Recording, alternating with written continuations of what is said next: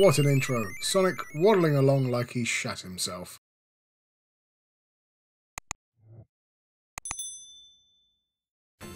Good morning, afternoon, evening and good night, depending on where you are. It's your friendly tech guy here with another Sonic fan game. This one based on something that is perhaps quite a polarizing entry into the Sonic franchise, but one that I actually really like. One I proudly display in the Hairy Tech Cave. But before we get going, please like, share, subscribe, all that good YouTube stuff. It really does mean a lot, guys, when you do. Sonic 3D, or 3D Blast, or 3D's Flicky's Island, was the final Sonic game to be released on the Sega Mega Drive, and the first to be released on the Saturn. It ditched the well-established and received 2D side-scrolling platform style and replaced it with an isometric one. I wonder where they got that idea from. The controls are questionable, and Sonic's trademark speed has been toned down to a waddle. The story is typical Sonic fare, but we don't play Sonic games for their captivating stories, do we? Or do we?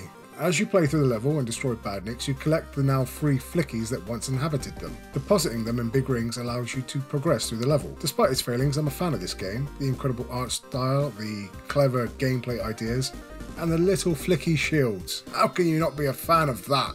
So when, one morning, as I was taking care of my morning download, I found out that someone had made a 2D conversion of Sonic 3D. I was happier than Kim Kardashian at a Spandex sale. I promptly raced to my PC, downloaded the game, sat back with controller in hand, and was met with a good and competently put together Sonic fan game. But certain stables that made Sonic 3D what it was are missing.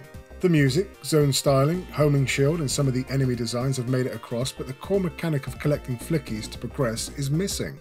Perhaps that's not the fault of developers, but instead a limitation of the engine used. But I was really impressed to discover the spinning top had been added to the Rusty Ruin Zone. Although that thing never made sense, a character famed for spinning into a ball to break obstacles can only break these pillars if spinning in a different direction. What the Assets from previous Sonic games have been used, and I love the little touches added, the afterglow when rings are collected, for example, and I'm a real big fan of the level design. These are some of the most open level designs I've ever seen, and really do harken back to the designs from Sonic 3D, but some can be a little confusing, and I'm not afraid to admit I timed out several times in Rusty Ruin Zone.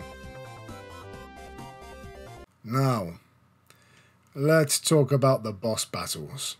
These are without doubt the most brutal, terror-inducing, sweat-producing, controller-breaking Robotnik encounters I've ever seen in a Sonic game, fan or not.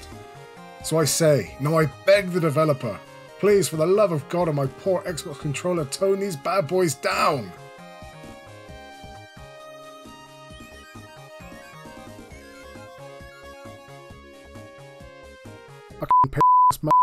And while we're on the subject of toning down, what's up with the special stages? Everything moves so fast, it's almost impossible to complete them. This is in stark contrast to the original special stages, which were famed for being so slow. To be honest, I avoided them completely during my playthrough. So to sum up, this is a good but brutal Sonic fan game.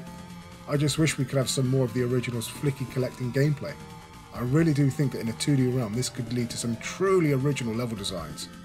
I encourage you all to go and try this one, but to be clear, I am not responsible should you end up smashing your controller to pieces. Ladies and gents, I will catch you next time.